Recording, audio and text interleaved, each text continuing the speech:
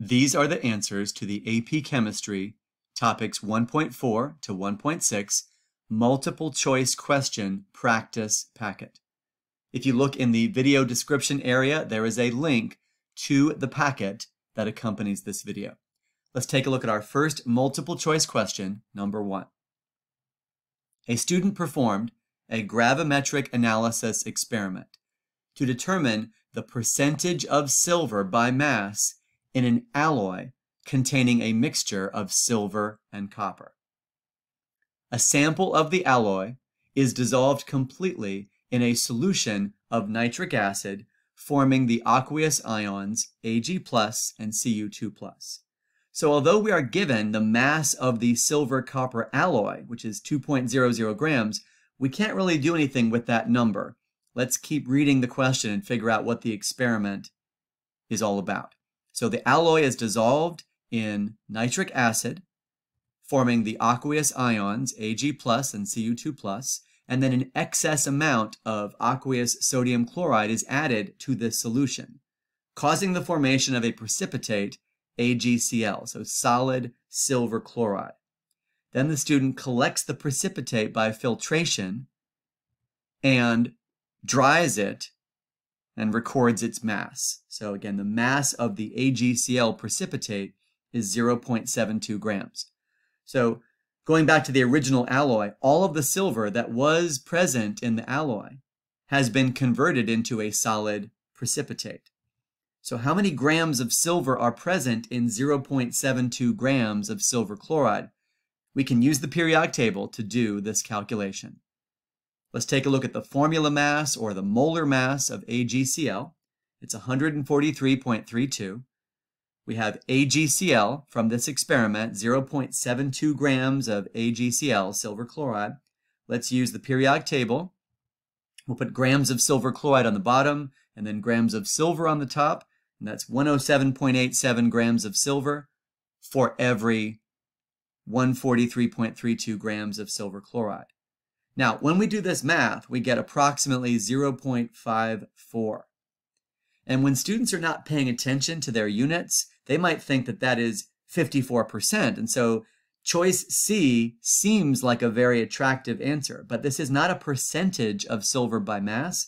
This is the mass of silver in the 2-gram sample of the alloy. So to find the percent of silver by mass, we have to take 0.54 grams and divide that by the mass of the alloy, the mixture, and then times 100. So 0.54 divided by 2 times 100, that gives us the correct answer, which is 27% silver by mass. So A is the correct answer to this question.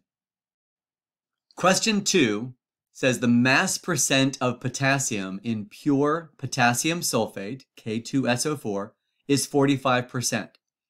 Just to show you where that number comes from, if we look at the periodic table and we calculate the molar mass or the formula mass of potassium sulfate, K2SO4, we get 174.26. If we calculate the percentage of potassium by mass in K2SO4, 78.20 grams of potassium for every 174.26 grams of potassium sulfate, we get about 45% potassium. So a chemist analyzes an impure sample of potassium sulfate and determines that the mass percent of potassium is 50%. So the sample of potassium sulfate contains an impurity. The impurity causes the percent of potassium to be too high because 50% is greater than 45%. So which of the following impurities could account for the high mass percent of potassium in the sample? We need to choose the compound that has a value for percent potassium by mass that would be greater than 45%, causing the percent of potassium in the mixture to be too high. So I'll start with potassium bromide, and if I look on the periodic table, I can determine the molar mass or the formula mass of potassium bromide, 39.10 divided by 119 times 100, and I get 33%. That's not higher than 45%, so therefore I can eliminate choice A. Moving on to potassium iodide, that molar mass is even heavier, so the percentage of potassium is going to be even smaller. 39.1 divided by 166, that's only 24% potassium by mass. So I still haven't found my answer yet. I'm looking for one in which the percent potassium by mass is greater than 45%. So I've eliminated choices A and B. Here's potassium cyanide, so potassium, carbon, and nitrogen. And when I run the numbers, 39.1 divided by 65.12, I get 60% potassium by mass. So that should be my answer since 60% is greater than 45. That would cause the percent potassium in the mixture to be too high. Just to confirm that D is not the correct answer, when I run the numbers for potassium permanganate, so KMnO4, I do the math of potassium divided by the formula mass or the molar mass, and I get 25% potassium. So again, that's too small. So looking for a number that would cause the mass percent of potassium to be too high, correct answer is C, potassium cyanide. Okay, this is question 3. A mixture of lithium chloride and sodium chloride is analyzed and found to contain 5.00% lithium by mass. Which of the following best represents the mass percent of lithium chloride in this mixture? Now we are given the percentage of lithium by mass, so let's assume that the total mass of the mixture is equal to 100 grams. So 5% of 100 is 5. Now we know the mass of lithium present in the mixture is equal to 5.00 grams. With the periodic table, we can calculate the formula mass, or the molar mass of lithium chloride. And if we start with 5 grams of lithium, let's convert grams of lithium into grams of lithium chloride, because it's the mass percent of lithium chloride in the mixture. That's what we're trying to find.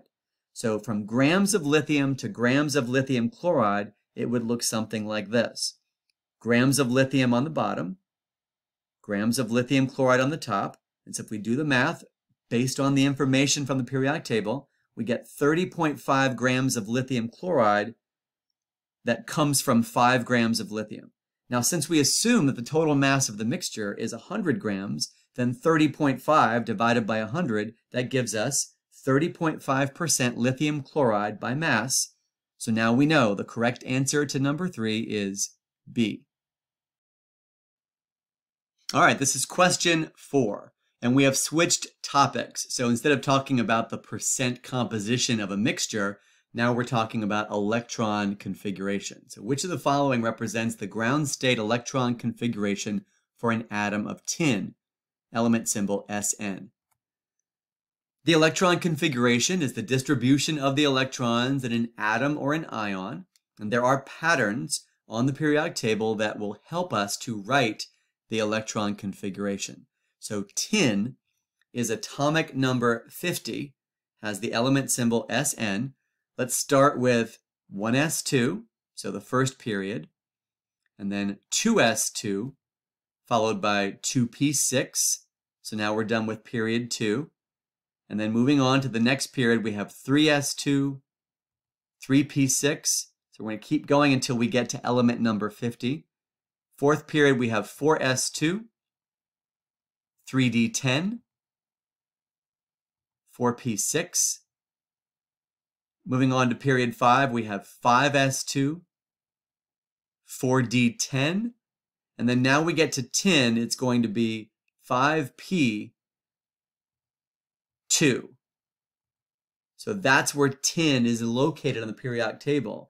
And I've highlighted krypton as well because we can abbreviate the first 36 electrons of this configuration with putting krypton in brackets. So krypton, 5s2, 4d10, 5p2. That's the electron configuration for tin, and sometimes you'll notice that the 4d and the 5s can be flipped around in terms of how we write it. So sometimes they put the highest quantum numbers, the highest energy levels at the very end. So looking now at this particular configuration for tin, krypton, 4d10, 5s2, 5p2, that tells us that the correct answer to number 4 is B.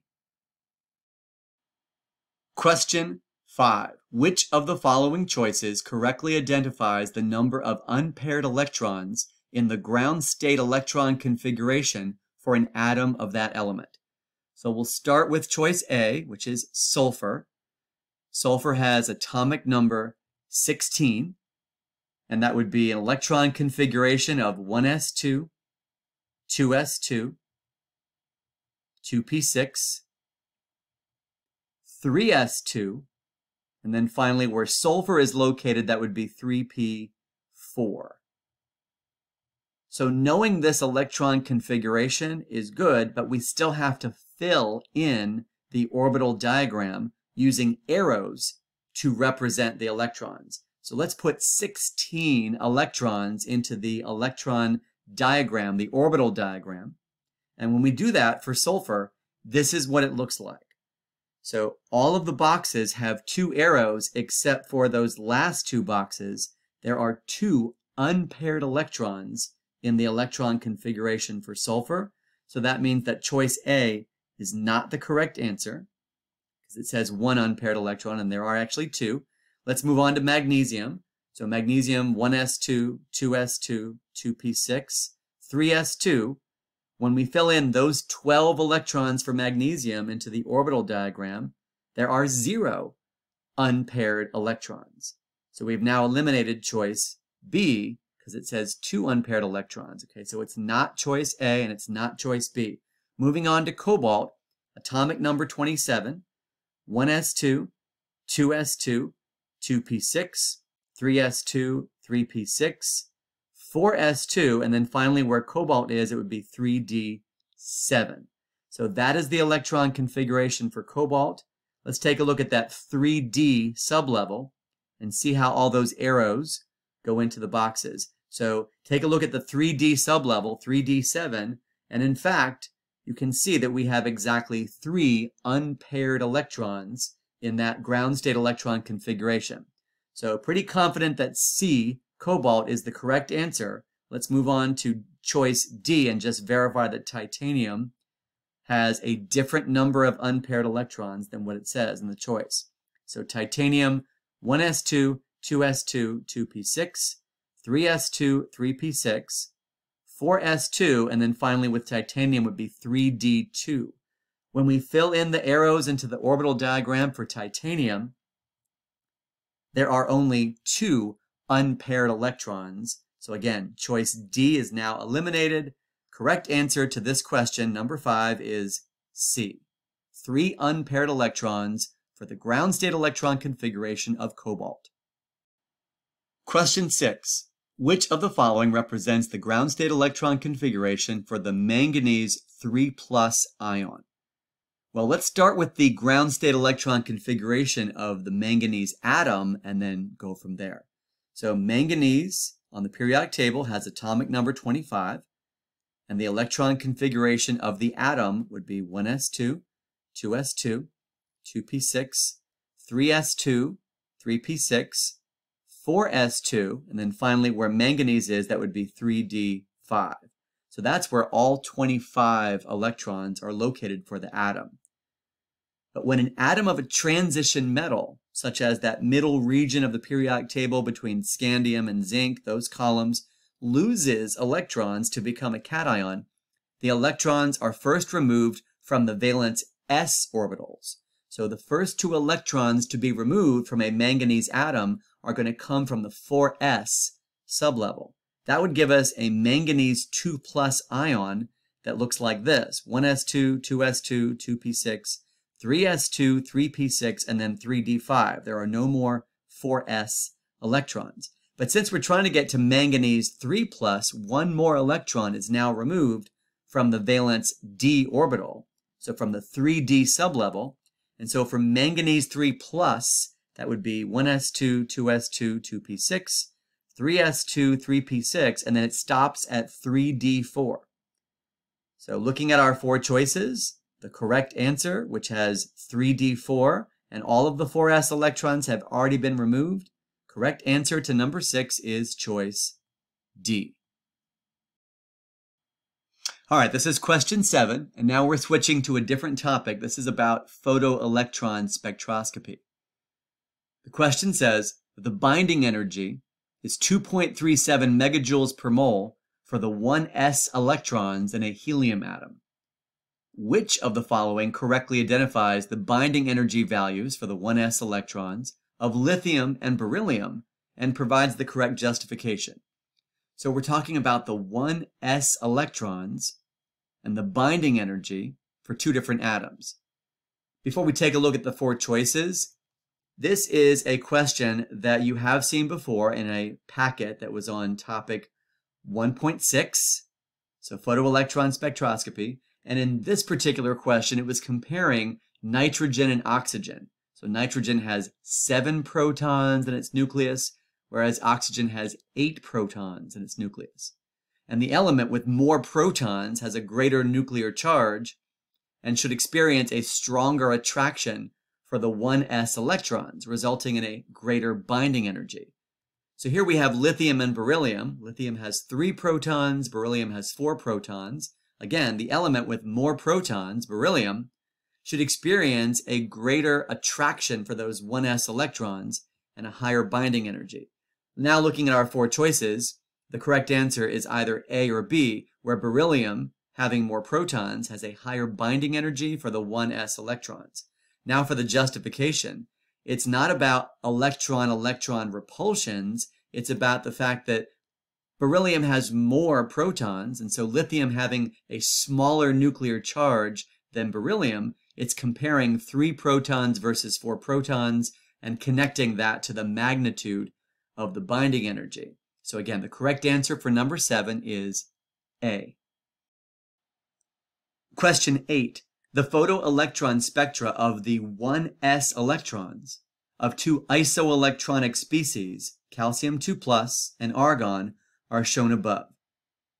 So we are focusing on the 1s electrons. We have only 2 peaks in this diagram, and we're going to decide which one of those peaks would represent the binding energy of the 1s electrons in the calcium ion, calcium 2+, and which one of those peaks represents the binding energy of the 1s electrons in argon.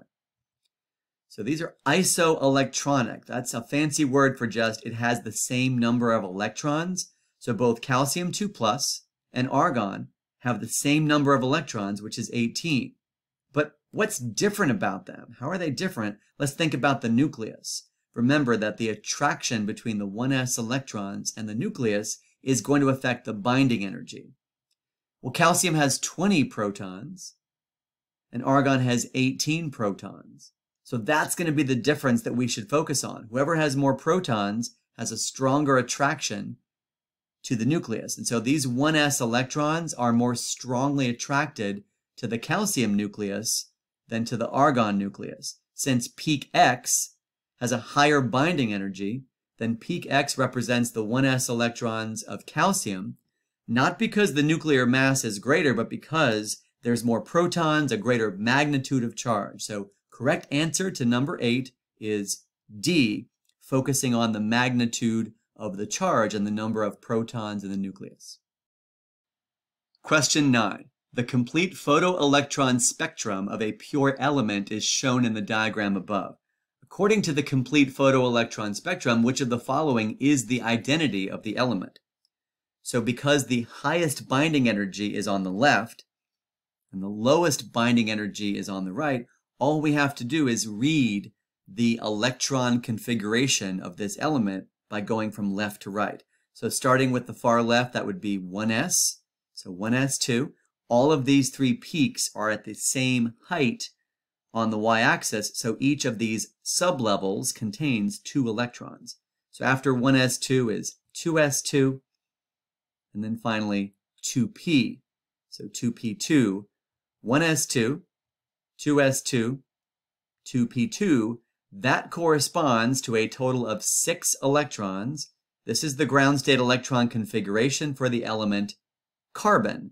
So the correct answer for number 9 is C, referring to carbon. All right, well, that particular question is the last one in the packet. So this comes to the end of the video. I hope that these answers and explanations were helpful. Thanks for watching.